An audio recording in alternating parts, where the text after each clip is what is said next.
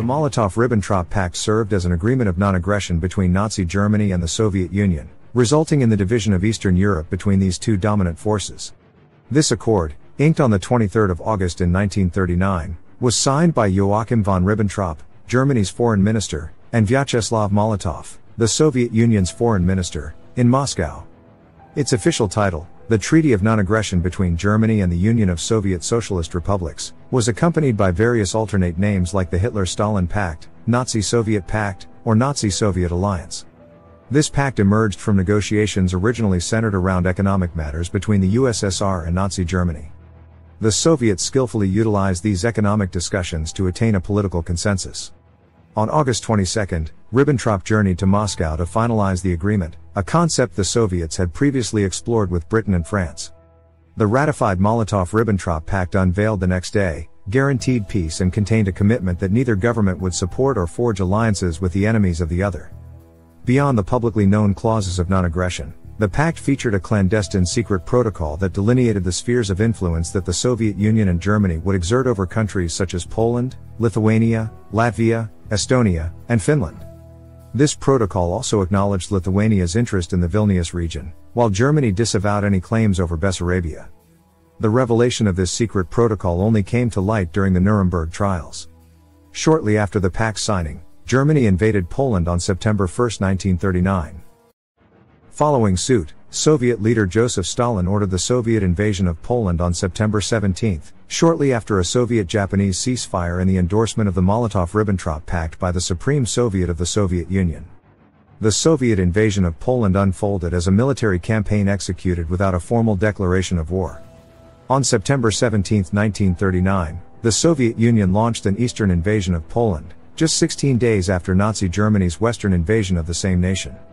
As the conflict unfolded, several Polish cities, including Dubno, Luk, and Włodzimierz-Wołyński, welcomed the Red Army under the assumption that it was advancing to counter the Germans.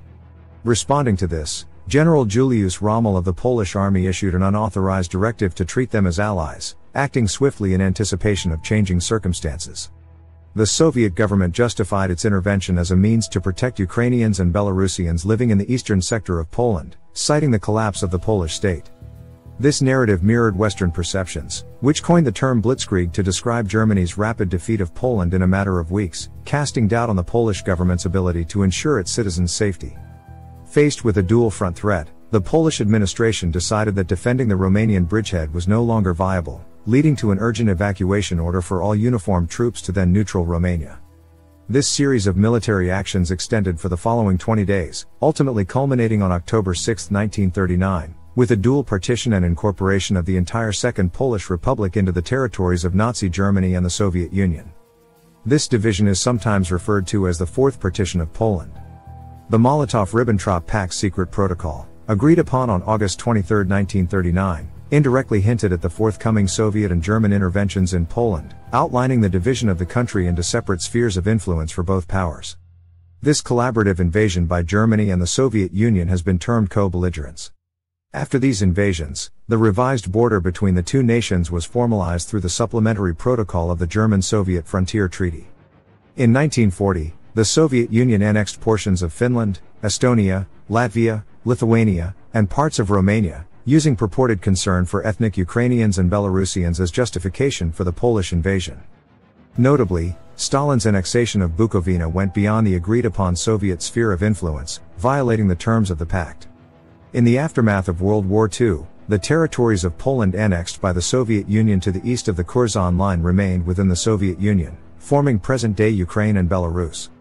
Vilnius was returned to Lithuania, while only certain parts of Galicia and Podlaskie east of the San River reverted to Poland. Territories taken from Finland, Western Karelia, Petsamo, Estonia, Estonian Ingria and Petseri County, and Latvia, Abreen, persisted as part of Russia. The areas annexed from Romania were integrated into the Soviet Union, including the Moldavian SSR and Ukrainian SSR regions. The core of Bessarabia is now Moldova, with northern Bessarabia, northern Bukovina, and the Hartsa region constituting Ukraine's Chernivtsi Oblast. Southern Bessarabia lies within Ukraine's Odessa Oblast.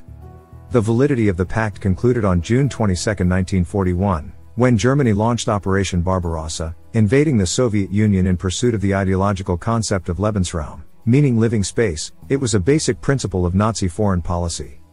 Hitler believed that Eastern Europe had to be conquered to create a vast German empire with more physical space, a greater population, and new territory to supply food and raw materials. The Anglo-Soviet agreement followed this. After the war, Ribbentrop faced charges of war crimes in the Nuremberg trials and was executed, while Molotov passed away in 1986.